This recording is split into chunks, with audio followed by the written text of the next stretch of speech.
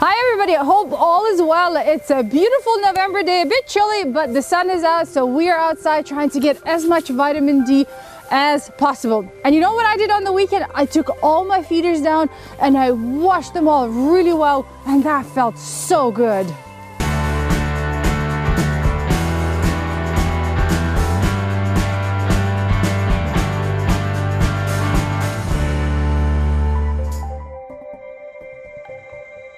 So I've been dying to install an owl box on our property for years now. Last year I actually bought one, but then we got too busy, the winter came, it was too late. So this fall I set my mind to put it up, and fall is actually the best time to put up an owl box. As you might know, owls start breeding rather early, sort of February, March. So this gives them enough time to discover your box. But don't be discouraged if they don't do it right away. It's not uncommon for them to take their time. So how did I decide on which box to get? Let me walk you through this. So I went to nestwatch.org, then I selected the section Right Bird, Right House.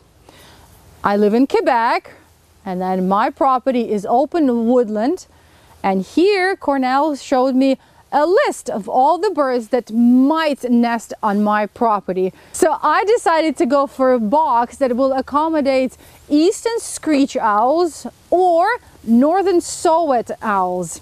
As you can see, if you scroll down, they tell you where to install the box, how far off the ground, which way to face it. So I'm following all these instructions. I filled it with pine shavings, and as for installing the box, I decided to go with the live tree because I have plenty on my property. I actually talked to a colleague of mine, Claudette, and she said that the healthiest thing we can do to a tree when attaching anything to it is not to screw or nail that something to it, but rather use straps and wrap it around the tree. So that's exactly what we're doing. Thanks, Claudette. Brian Lumley has been a bird watcher all his life, and he says that he's only seen great blue herons being by themselves. And that's true, I've only seen them by themselves.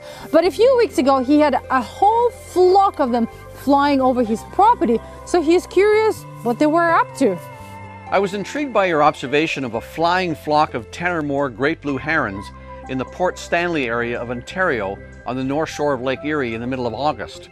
What really makes it interesting is that you've seen this group of herons on several occasions and that you're not far from Hawk Cliff, which we all know to be a very popular place to watch migrating hawks. So it would be really easy to assume that this is just a flock of migrating blue herons. But there are a few things wrong about reaching such a conclusion.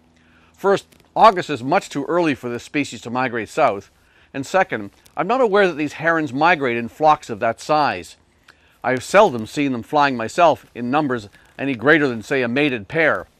On the other hand, my Montreal birding friends, who have been counting migrating raptors there for 4 or 5 decades, have observed as many as 6 of these herons migrating together.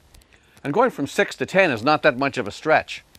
However, since you appear to be seeing this group of birds on more than one occasion, I suggest that you're witnessing random movements between a local feeding ground and a nighttime roosting spot. Great blue herons are a very social species, usually choosing to nest and or sleep in rookeries of sometimes hundreds of birds, often in tree copses. Some birds do nest in the ground, but this is less common. They also gather in fairly large numbers at shallow seaside tidal areas, each keeping their distance from one another. And one can even see them foraging for mice in fallow fields far from water bodies.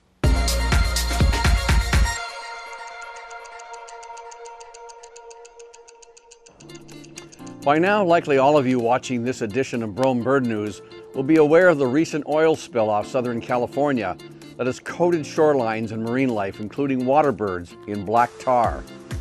The latest conclusion on its cause is that a cargo ship anchor snagged an oil pipeline and caused a rupture in it, unleashing a slick of about 3,400 barrels of oil over an area comprising just over 8,000 acres, somewhere between Huntington Beach and Dana Point. Comparing it to the Deepwater Horizon spill of 2 million barrels and the Exxon Valdez spill of 260,000 barrels, experts are referring to this oil spill as modest in size. But it is much more complicated than that. The Deepwater oil was light sweet crude, almost like cooking oil, and it was 50 miles offshore, giving plenty of time to prepare for cleaning operations. In contrast, this latest California spill is a very heavy, dense oil containing the more toxic asphaltenes, and it reached the beaches before anyone even knew there was a spill. So for the birds, this particular oil spill poses two major problems.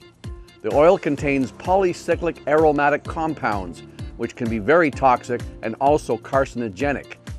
Because the oil birds find it difficult to regulate their body temperature, they fluff out their feathers and preen them with their beaks. Naturally, they ingest the oil. Some even breathe the oil into their lungs and circulatory system. So even though some birds get the oil cleaned off with special detergents by legions of caring environmentalists, their prognosis for survival is not good. Worse, this oil is likely to enter various estuaries and marshes in the area where it can't even be cleaned up. We don't yet know how many birds have been and will be affected by the spill, but we do know that its impact on the birds will be felt for decades. Durham University just published a study on birds changing their migratory patterns in Europe, stating that some of the birds stay longer, in some cases up to 60 days longer, before they decide to migrate to sub-Saharan Africa in the fall. All of this is being linked to climate change because, well, the weather is so much warmer in the fall, there is so much more food available that birds don't really need to go anywhere. Unfortunately, scientists are afraid that if this trend continues, then birds will decide not to migrate at all, and that might be harmful to them because there is still a lack of food in the winter. And we also have to remember that birds play such a vital role in seed dispersal and insect control. So if they show up too late or don't show up at all at their winter grounds, those countries might be affected negatively in the long term. Last episode, we talked about Australia's Bird of the Year award going to the superb fairy wren. Well, last week, New Zealand announced its winner, and things were a little bit different there this year because the winner is not actually a bird, but a bat. The Peka Toro, or the long-tailed wattlebat. Phew. It's not just the birds that have such long names, was a clear winner with the kakapo and the K in the second and the third place. Originally, the public was a little bit surprised and shocked that a bat was being added to the competition. But then New Zealand Land and Forest explained that this bat was so endangered and not a lot of people actually knew that this bat existed, that it needed as much attention as it could get. And guess what? The campaign really worked. The bat is now world famous, and hopefully this will help with its conservation. And a quick update on France's strange bird trapping practices. As you might know, the French government, despite everything, issued licenses to continue their old-fashioned bird trapping practices. But the French Supreme Court stepped in and revoked all the licenses and stated very clearly that anyone caught trapping birds with glue or nets will be punished to the full extent of the French law. You know, birds are such curious creatures. Every time we're filming our backyard, one or two of them come over and check on us. There's a chickadee hopping from one branch to another and trying to tell us something. So fascinating. Anyway, the city of Guelph in Ontario decided to become a good example in helping reduce bird collisions. So they hired a local artist who came and decorated the windows of the city hall with this beautiful artwork. Check it out. It's absolutely gorgeous. They also released bird safe guidelines, which are to help the owners of the buildings in the city to make their structures bird safe. Well, goodbye for now. Please remember our photo contest is still open. It's birds and colors. And let me know if you've had any luck with your owl boxes. Take care, everyone. I'll catch you in 2 weeks.